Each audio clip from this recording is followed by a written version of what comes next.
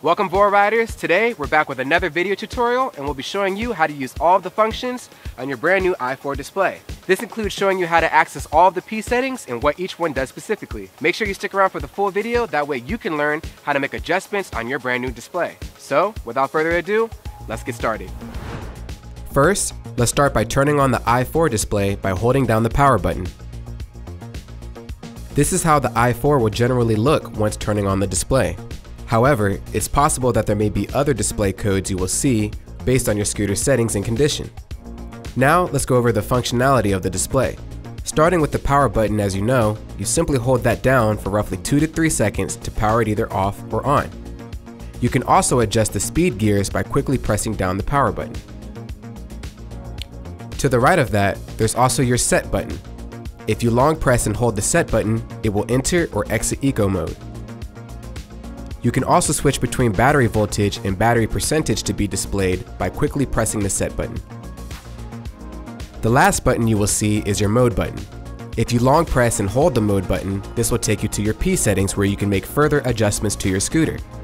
If you quickly press the mode button, this will switch between the time clock and the odometer being displayed. Now let's dive further into the P settings by holding down your mode button. There are a total of 18 P settings which all have multiple different functionalities. First, we'll start with P1, which is your kickstart.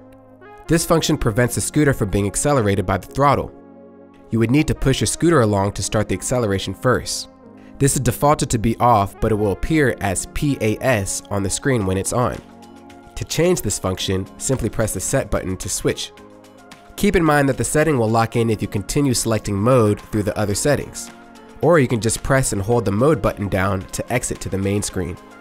P2 is for soft or hard acceleration. This function allows you to control how quick your scooter will respond to the throttle being engaged. The values can be changed from 0 to 5 by selecting the set button. 0 will be the fastest and 5 will be the slowest. P3 is for your electronic braking.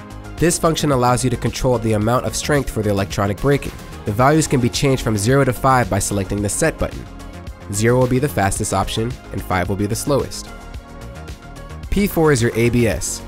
ABS is short for anti-lock braking system, which purpose is to reduce the effects of stopping suddenly. Using ABS causes the scooter to shake roughly when the brakes are engaged.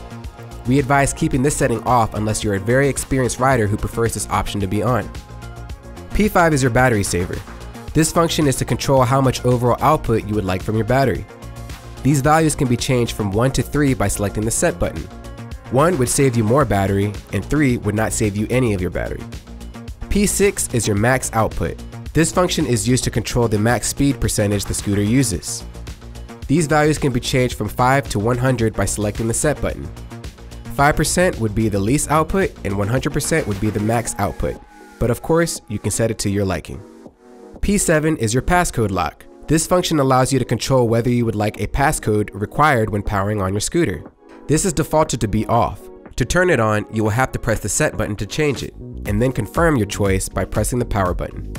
Once you press the power button, the numbers on the left will be flashing until you enter the passcode, which is defaulted to be 4 zeros. Now go ahead and press the power button to confirm it. When the letter P is displayed back on the top of the screen, that means the passcode lock option has been enabled when you power on your scooter. Now let's power off and on your scooter. Once it's back on, it's going to prompt you for the passcode, which again is defaulted to 4 zeros. After you confirm the passcode by pressing the power button, you will be able to unlock your scooter. Next is your P8 setting, which is to change your passcode. To change your passcode, you will have to press the power button. Once the center of the screen displays 1 at the top, it's going to ask you for your current passcode, which is still defaulted to 4 zeros. Let's go ahead and press the power to confirm this. Next, the center of your screen will display the number 2 at the top. This is where you can enter your new passcode. To change the numbers to the passcode of your choice, you will have to press the set button to change the number, and then the mode button to move to the next number beside it. In this case, we'll go ahead and set it to 1234 for our passcode.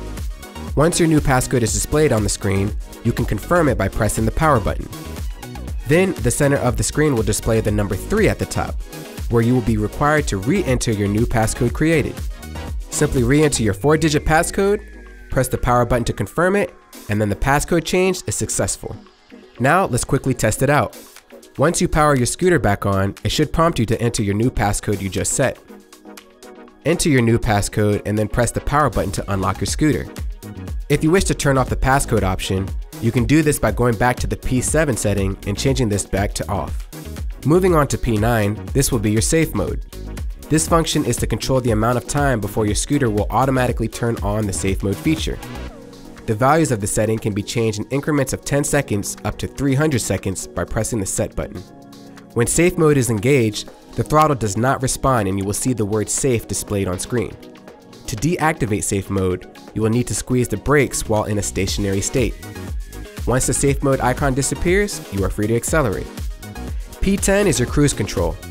This function allows you to set the scooter to remain at a constant speed without re-engaging the throttle.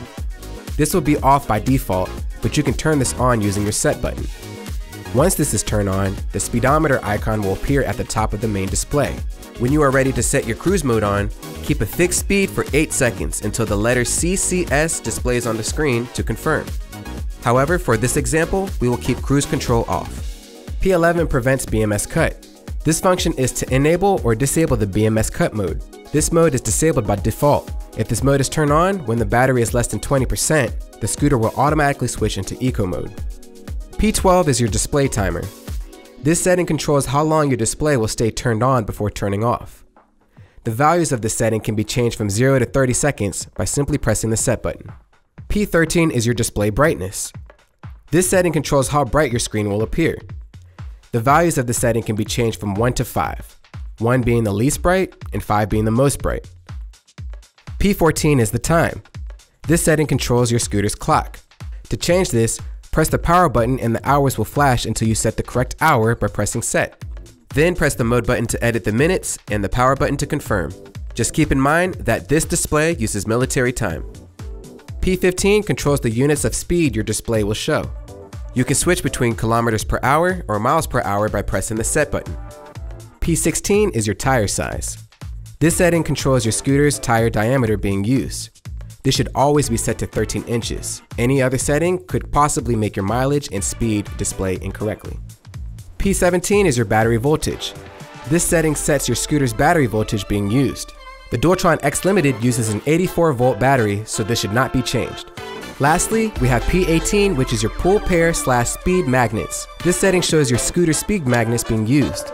This should always be set to 15, so make sure you do not change this. And that's all we have today on how to fully use all of the functions on your EY4 display. If you have any further questions or any tips yourself, make sure to leave them in the comment section below, and we'll see you next time.